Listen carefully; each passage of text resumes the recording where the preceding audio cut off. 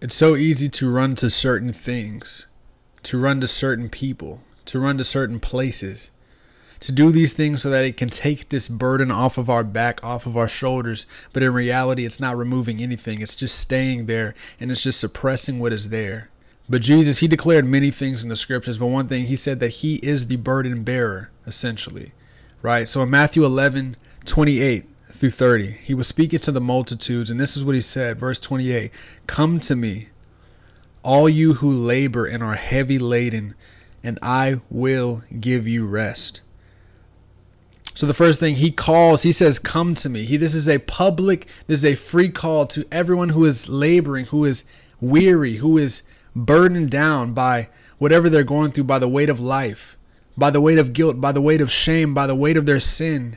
And he offers a promise. He says, "I will give you rest." And we know one thing, that Jesus, he was sinless.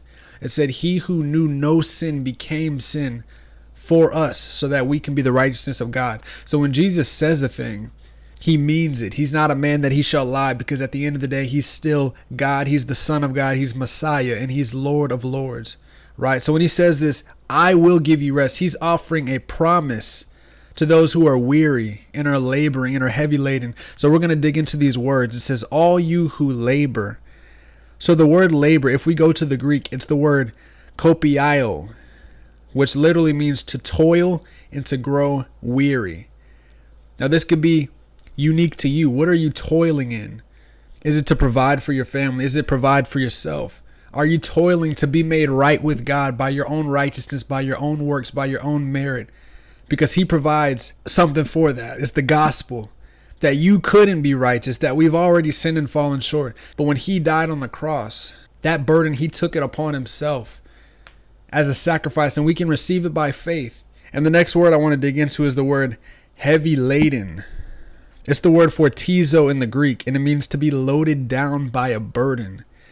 So many of you might be burdened down by relationships, broken relationships, bondage, trauma, addictions. Many are loaded down by that stuff. But he says he will take it off your shoulders. He will give you that rest. He will give you that peace. And here's the thing. He differentiates it, because in John, I believe 15 or 16, he says, "I give you a peace, not that the world gives, but that only he can give." That his peace is everlasting. And when you enter into God's rest, it's an eternal rest. It's an eternal rest for the soul, to where you are no longer carrying the burden. And I'm going to get into this. Go into the next verse. So verse 29, he says, "Take my yoke upon you and learn from me, for I am gentle and lowly in heart, and you will find rest for your soul." So right there, we see another promise. He said the same thing he said before. You will find rest for your soul. So if your soul is thirsting for rest, if your soul is thirsting for a hope, only Jesus can fill it. Whatever your soul is thirsting for, the answer is Jesus. You may not even know it, but that's who you're looking for. That's what you're looking for. It's peace within the soul. And we get that peace when we receive what he's done on the cross by faith. That's how we get that peace. John 6:35, Jesus said, "I am the bread of life. Whoever comes to me shall never hunger. Whoever believes in me will never thirst." He gives you that satisfaction in your soul.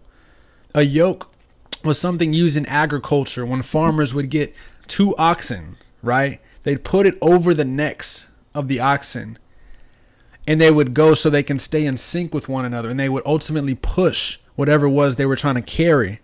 But something I noticed, it says oftentimes an older, much wiser ox was paired with a younger ox, and the older ox would lead the way and teach the younger one. So wherever the older, the wiser, the experienced ox went, it would take a step forward, then the younger one would do that, and they would stay completely in line. If it stopped, it stopped.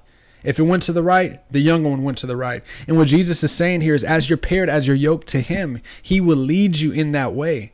That when he says go, you go. When he says stop, be still, you be still. Because ultimately he is leading the way, and you will get to where you need to get to when you're following him. In verse 30, he says this, "For my yoke is easy and my burden is light." So I want to tell you, in the world before Christ, I was yoked to other things. I was not yoked to Christ, but I was bound, I was chained, I was enslaved to my desires, to my flesh. I was chained to addiction, But Jesus, he destroys the yoke and he sets us free. In John 8, he says, who the Son sets free is free indeed. So whatever thing you're yoked to, whatever thing you're burdened by, he can break that yoke. He can break that chain, because when he was on the cross, he not only took our sins, but he defeated sin by raising from the grave. And Romans 6:10 says this: when he died once to break the power of sin. But now that he lives for the glory of God. So enter into God's rest. You're only going to get this freedom from whatever you're going through, from sin, from bondage, from trauma. You're only going to get that healing, that peace, that inner rest for your soul through Jesus. So it doesn't come by running from him. Stop running from him. But surrender, follow him.